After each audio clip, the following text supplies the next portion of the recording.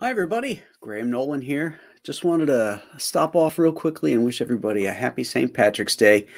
It's beautiful here in Western New York, which is surprising for St. Patrick's Day. It's usually rainy and cold, but we've got some sunshine and some halfway decent temperatures.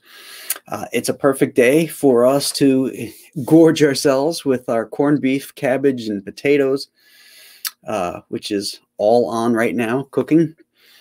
I've got some single malt Irish whiskey, some Guinness, and a filthy hooligan cigar to top it off.